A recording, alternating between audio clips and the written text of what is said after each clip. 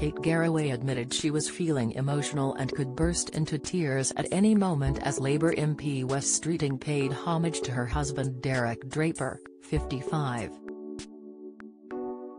Speaking on Friday's installment of Good Morning Britain, Streeting said, "Kate, it was so wonderful to see you at the palace the other day with Derek. Honestly, it made my heart burst. You really deserve it. It was lovely to see you there and it was lovely to see Derek celebrating with you.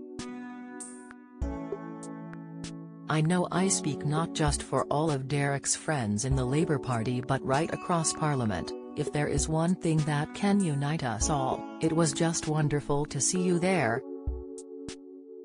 You absolutely deserved it. To see Derek there smiling and supporting you was just brilliant. It's absolutely fantastic."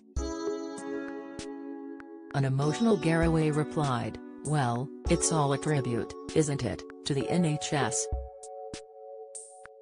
So we all come back to the same point, and it was wonderful to have our brilliant nurse Jake there as well for the Prince of Wales to acknowledge him.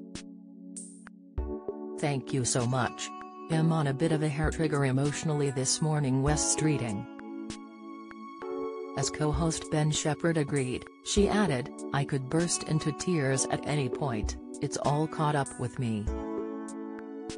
But thank you so much, I'll pass all that on." Don't miss. Ben Shepherd recalls fiery interview with Madonna which left crew sweating. Update, Kate Garraway admits she made total fool of herself as she received MBE Insight. Kate Garraway left co-stars emotional over speech at MBE celebrations with Derek. Latest, Shepherd seconded Garraway's comments, adding, "Thank you for that, that is a really important comment to make." Garraway, 56, was awarded an MBE for her services to broadcasting, journalism and to charity on Wednesday. Earlier this week, Garraway told ITV viewers her husband cried as he beamed with pride over her award.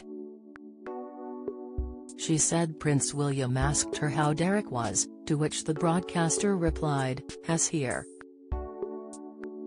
Derek's life changed after he contracted coronavirus in March 2020 and he was placed in an induced coma to combat the virus. He returned home in 2021, but he has been receiving 24-hour care ever since as his health continues to suffer. Good Morning Britain airs on weekdays between 6 a.m. and 9 a.m. on ITV and ITVX.